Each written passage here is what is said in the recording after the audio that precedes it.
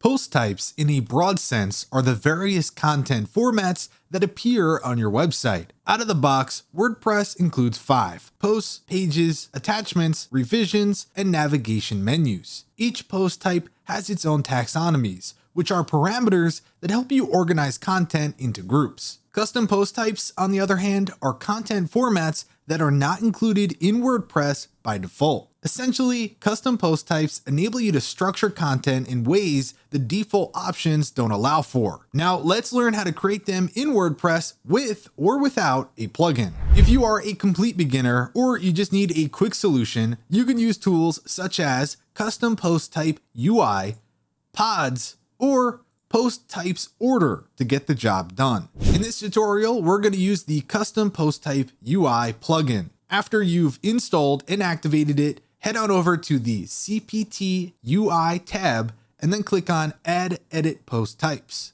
Next, create your custom slug that will appear in the URL. For instance, album-reviews. Then enter the plural and singular names of your custom post type. In this case, it should be album reviews and album review.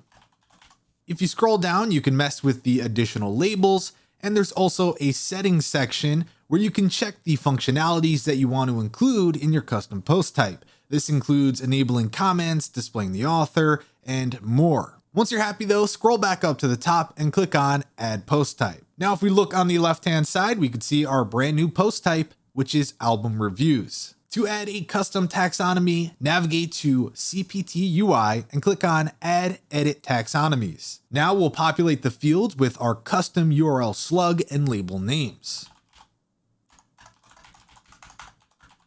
Again, you could do additional labels and settings, but for us, we just wanted to make sure that we're attaching the post type, album reviews, and we're going to go ahead and add our taxonomy. Now, when editing content under our custom post type, we see genres on the right-hand side. You can repeat this process to add more custom post types and custom taxonomies as you please. While using a plugin is quick and easy, you do risk losing your custom post types if you ever need to deactivate it.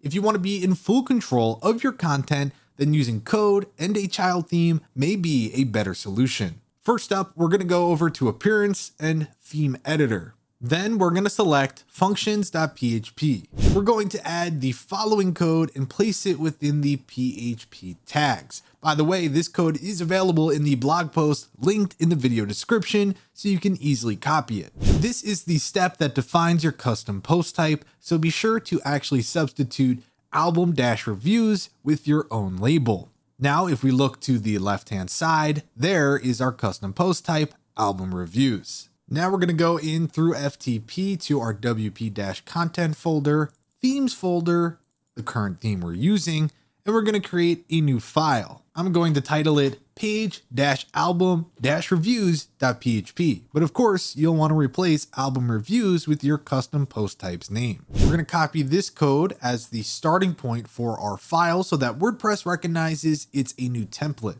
Then we're going to copy the code from page.php to keep the design consistent. And then we want to look for the loop, which looks like this. Once you find it, we're going to replace it with this code. Now we should be able to publish content under our custom post type, which as you can see, works perfectly fine. And there you go. Now you know how to add custom post types with a plugin or manually. If you enjoyed this video, then be sure to give it a like and subscribe for more content. With that said, thanks for watching, and we'll catch you in the next one.